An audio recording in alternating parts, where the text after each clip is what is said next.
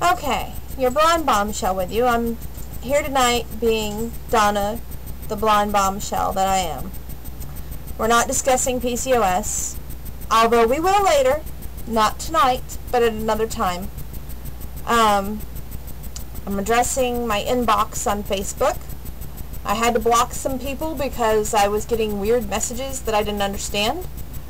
And then I had some questions that bothered me on the forefront, like my weight. I know I've gained weight. I don't need people to rub it in or say that you can definitely tell it in my pictures. That just makes me more self-conscious. I am now definitely a lot harder on myself watching my weight. In fact, I got sick today, but I still worked. And I'm just trying to stay positive right now. There were some interesting questions that did come to my inbox on Facebook, and I'm going to address them right now. One was, do you think one of the reasons that you are single right now is because of trust issues, or do you think it's because of your family? Maybe a little bit of both, actually, to be honest. I would say my trust issues are deep, and it's hard for me to trust. But to contend with my family, I love them deeply, but it would be a lot to take them on. They want the best for me, obviously, but sometimes they can be a lot to contend with. They're very old-fashioned country people, and there's nothing wrong with that. They have Christian beliefs, nothing wrong with that. As for my trust issues, you would have to really know me to know my trust issues. I have trust issues.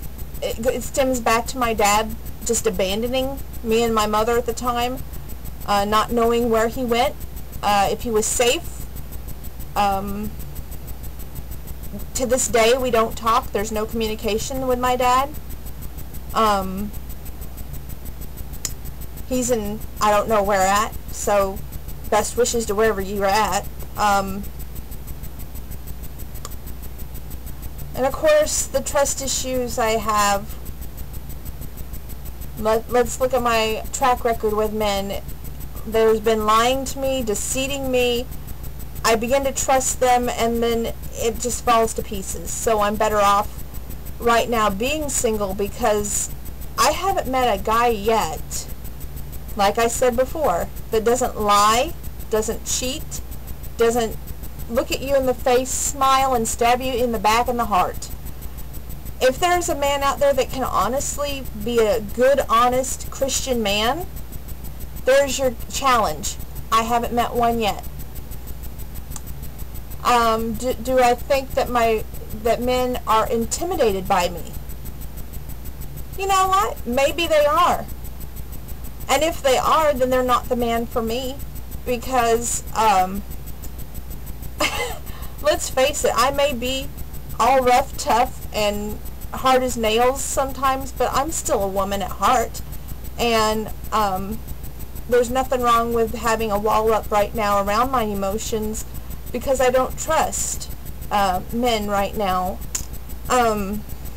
Like I said, I've been hurt a lot of times, and you can smile at me and sweet talk me all you want, but deep down, I'm always going to wonder, am I the only one, or is there somebody else out there that you're going to when you're not with me? And I don't like that feeling. Which is why I picked out this next song.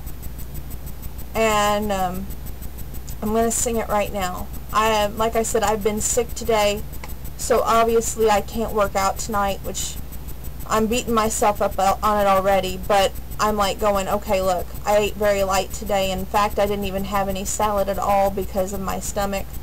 So, we're going to sing this song right now. It's called, Am I Not Pretty Enough? Maybe I'm not. Here we go.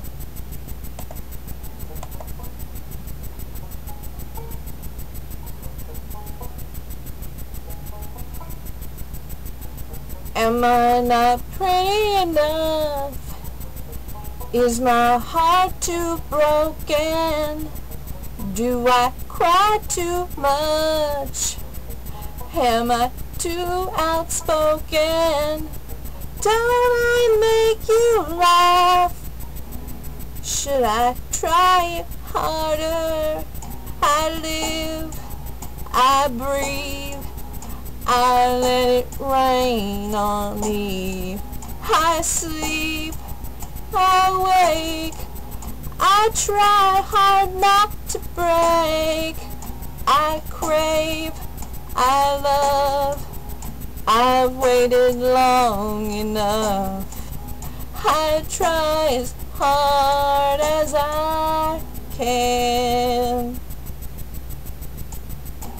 Am I not pretty enough? Is my heart too broken? Do I cry too much? Am I too outspoken? Don't I make you laugh? Should I try it harder? Why do you see right through me? I laugh, I feel, I make believe it's real. I fall, I freeze, I pray down on my knees. I hope, I stand, I take it like a man. I try as hard as I can. Am I not pretty enough? Is my heart too broken? Do I cry too much? Am I too outspoken? Don't I make you laugh? Should I try it harder? Why do you see right through me? Why do you see? Why do you see? Why do you see right through me? Why do you see? Why do you see? Why do you see right through me?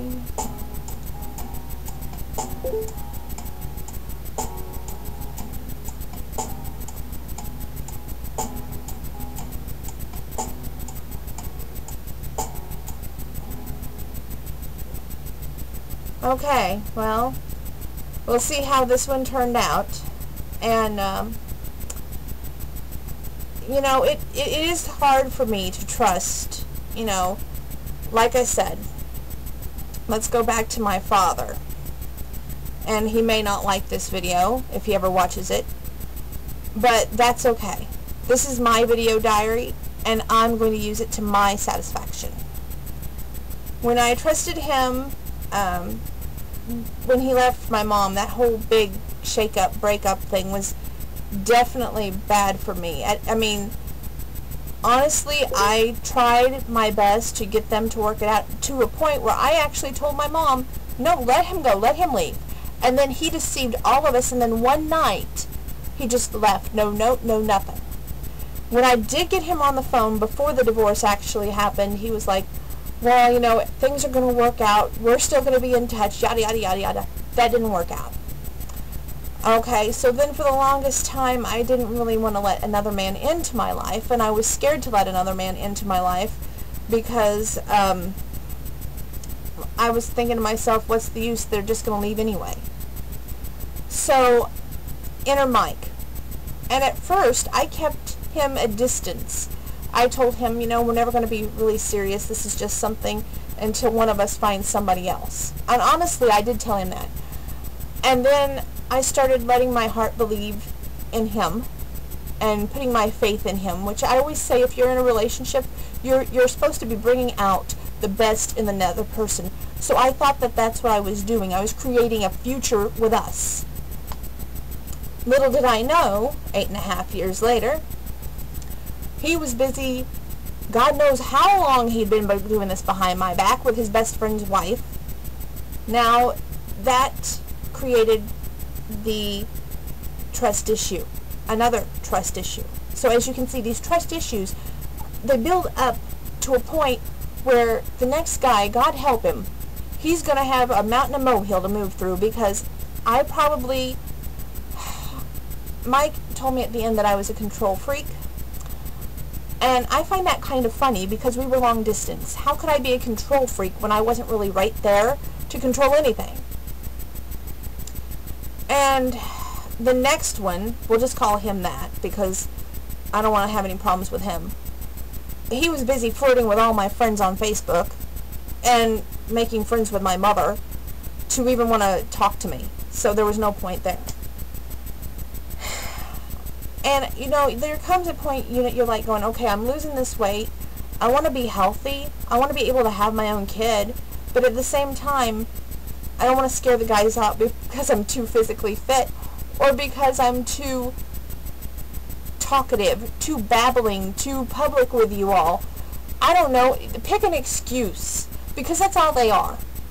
Guys out there today can think of 100 excuses, but the one thing that's on their mind, and this is the God's honest truth, the only thing that they are thinking about is how quick they can get you into bed.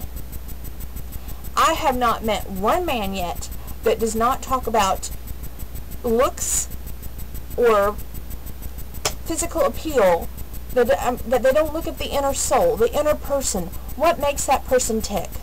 What kind of music do they like? Who's their favorite wrestler? I like wrestling. Yeah, I'm a little bit of a tomboy, but I'm a challenge. And so I guess it's a blonde bombshell challenge if you fall in love with me, because I'm too much of a control freak and I love to talk and watch wrestling and I don't know. It's like that song says, am I not pretty enough? And I'm thinking to myself, okay, can I add more? What is it, my hair? Is it, you know, sometimes I really just wish there was a page for guys to like be like, okay, here's what you can do for us to be interested in you, because maybe it would work better. Maybe I was too sheltered in my life. One of the exes pointed that out at one point, because I'm very firm in my Christian beliefs, let's put it that way. And you know what, if that's a bad thing, I guess I'll always be single. But I just wonder, and I'm trying not to question God on this. I've struggled so hard to get here. I have worked my keister off to get here. And I do want to get married, and I do want children, but is there a man out there who's man enough can handle the blonde bombshell? That is the thought I'll leave you with tonight. May you all have a wonderful tomorrow. God bless.